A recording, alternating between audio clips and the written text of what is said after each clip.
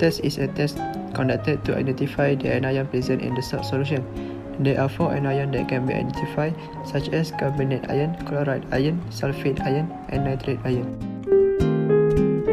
For chloride ion, use any chloride salt such as zinc chloride solution. Then add nitric acid into the salt solution. Add 5 drops of silver nitrate into the salt solution. White precipitate form indicate the presence of chloride ion. For carbonate ion, we can add any carbonate salt in the test tube. Then add any acid such as hydrochloric acid in the test tube containing carbonate salt. Then close the test tube with the cork and connect it with the test tube containing lime water using the delivery tube. Lastly, lime water will turn chalky, indicate the presence of carbonate ion. For nitrate ion, we can use any nitrate salt such as zinc nitrate. Then add dilute sulfuric acid into the test tube containing salt solution. Add iron to sulfate into the salt solution. Then slanted the test tube and add a few drops of concentrated sulfuric acid into the salt solution. Then slowly set the test tube upright. Brown ring form indicate the nitrate ion to present.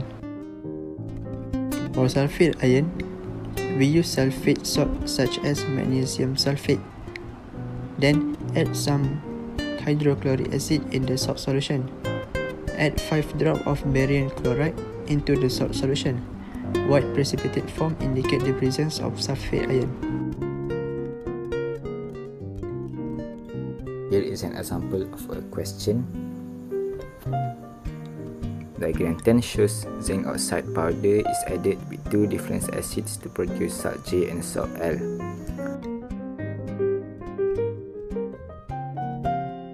One is added with sulfuric acid to produce salt J, and the other one is added with hydrochloric acid to produce salt L. Briefly describe a chemical test to verify an ion present in salt J and salt L. Salt J is zinc sulfate. First, add 2 cm³ of hydrochloric acid followed by 2 cm³ of barium chloride solution into the test tube containing J solution. White precipitate form indicate the presence of sulfate ion in salt J solution. Salt L is zinc chloride. First, add 2 cm³ of nitric acid followed by 2 cm³ of silver nitrate into the test tube containing salt L solution.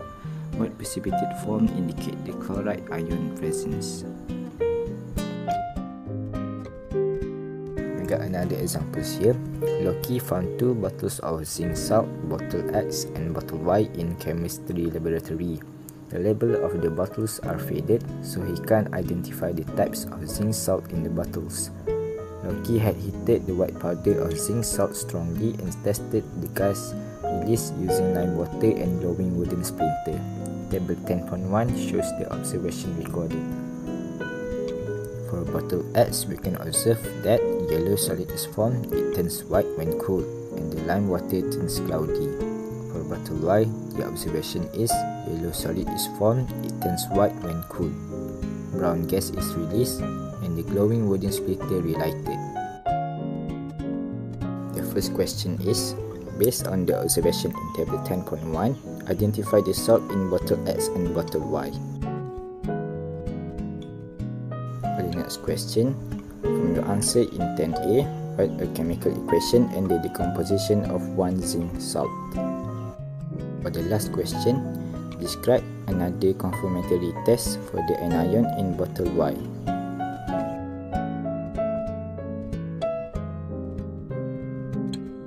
Salt X is zinc carbonate. This is because the lime water turns cloudy, indicates the presence of carbon dioxide. Salt Y is zinc nitrate. It is because the brown gas is released, indicate the presence of nitrogen dioxide.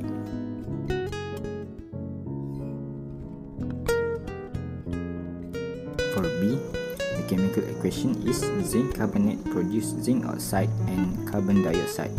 Zinc carbonate decomposes into zinc oxide and carbon dioxide. For C, first dissolve 1 spatula of salt Y in distilled water. Second, add 2 cm³ of dilute sulfuric acid. Method: add 2 cm³ of iron to sulfate in the solution. 4. Slanted the test tube and add a few drops of concentrated sulfuric acid, then slowly set the test tube upright. Brown ring formed indicate the nitric oxide anion present in salt in bottle Y. It's the end of video presentation from our group related to quantitative test and ion test.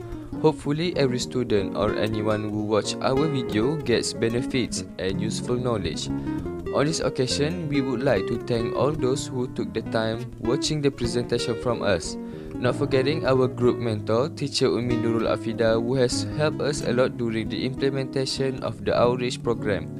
That's all from us. Assalamualaikum warahmatullahi wabarakatuh.